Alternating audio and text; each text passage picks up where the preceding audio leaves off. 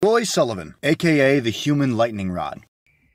How is your jaw not on the floor right now? This is an extremely surprising superpower from someone named the human lightning rod. I personally don't think his record will be beaten anytime soon because he was struck not once, not twice, not 3 times, not even 4 times, not even 5 times, not 6 times. But Roy Sullivan was struck by lightning 7 consecutive times. But for some reason, Roy's body is able to take massive amounts of electricity and come out with only a few burns. For reference, a shock of as little as 50 volts could be enough to kill a fully grown human.